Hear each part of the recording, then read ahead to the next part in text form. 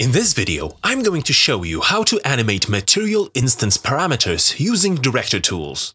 I'm going to use a fairly simple material that I made earlier, but the same rules apply to all materials you will create in Unreal. So first up, let's take a brief look at the material itself.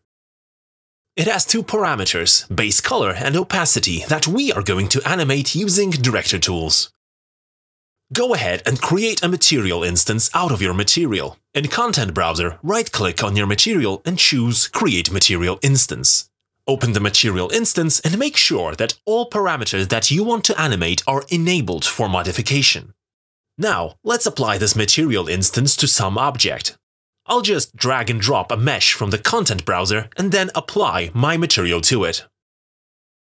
We're ready to animate some properties, so let's enable Director tools. Make sure that the mesh is selected, and when you press the Add Track button, you will notice that there is a new category of tracks that can be added to this object. Let's add both of them. To add multiple tracks at once, hold Ctrl and use the left mouse button to pick the tracks. Material parameter tracks behave the same way as all other tracks. Let's add some keyframes now. Edit their values.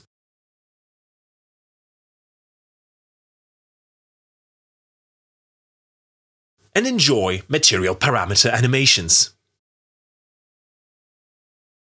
That's going to be it for this video. Thanks for watching.